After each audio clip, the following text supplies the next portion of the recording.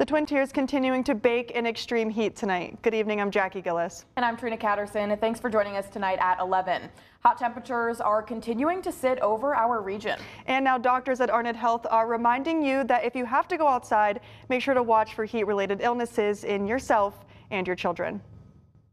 The biggest thing with the heat, especially with this weather outside and the humidity that's making everybody just fatigued and very tired, is ultimately hydration.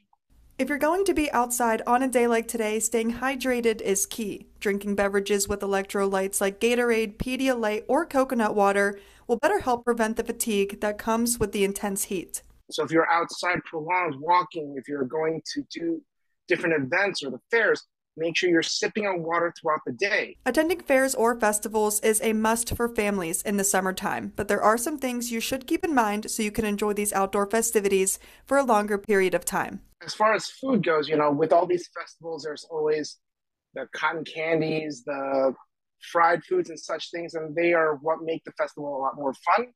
And while you can have a lot of it, making sure how much you eat is important. Heat stroke can happen extremely quick, and while adults may be able to recognize when they're dehydrated, a child may not be able to communicate that they've been exposed to too much heat. What you want to keep an eye on for these little children is other signs of hydration.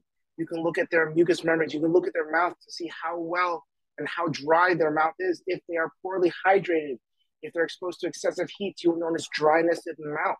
And while staying hydrated and drinking lots of fluids is important, there are different types of clothing you can wear as well that are reflective of the sunlight. You see a lot of the marathon runners, a lot of these extreme sports, they will wear these types of clothing to maintain their hydration and to maintain the temperature of their skin and their body. And using these during these festivities are an easy way to improve your energy levels and to make sure that you stay well hydrated and energetic through these festivals.